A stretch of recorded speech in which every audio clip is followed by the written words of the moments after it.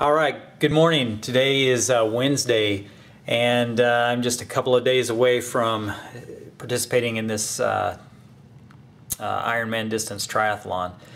Just thought I'd mention a couple of the things I've been going through. As I mentioned the other day, I am down here in San Diego, so this is just a view from my hotel room. You can kind of see, the bay out here.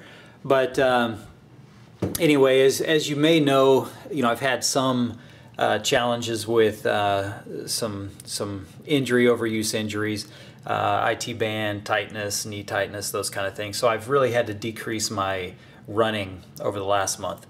So while I was here at the hotel last night, decided that I would try a massage, a deep tissue massage, and see if they could work out some of the IT band tightness. And any case, so this morning and yesterday morning, I went for a swim in the pool, just a half-hour swim, and kind of took it easy, just trying to stay loose.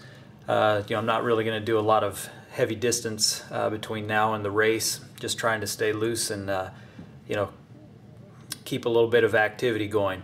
So I've got this conference that I'm attending, and so I've got a number of things that I've got to do for the rest of the day.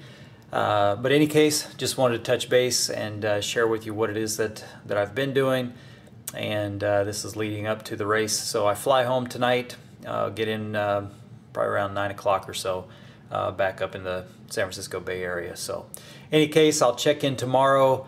I think tomorrow I'll probably go for a short run just to keep the legs loose. I've been doing swimming, and probably jump on a bike ride and just do a minimal distance ride. So in any case, hope you guys are doing well in your training. A couple more days and I'll see how all of this is paid off. We'll talk to you then. Take care.